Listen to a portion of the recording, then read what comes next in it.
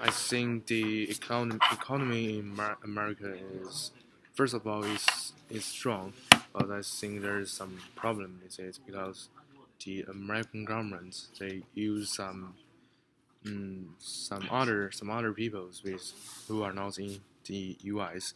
and they think the labor is cheaper than the local people.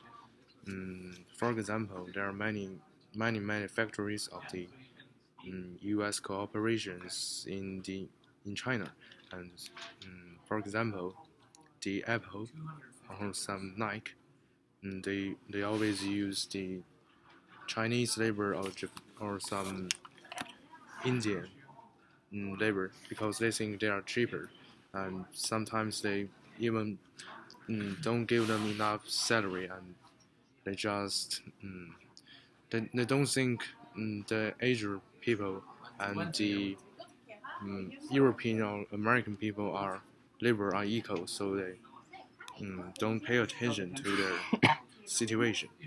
Mm, that's the problem, I think, and that's all. Thank you.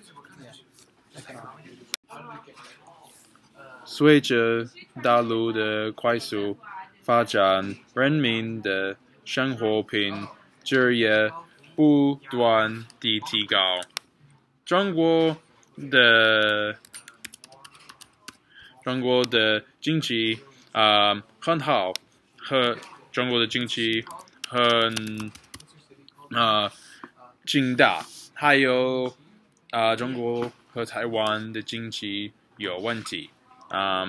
一个问题是中国的经济没有足够需求，这个很讽刺，因为中国有很多人，中国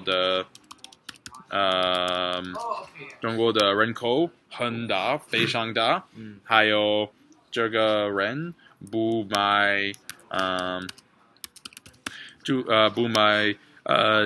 足够的食品，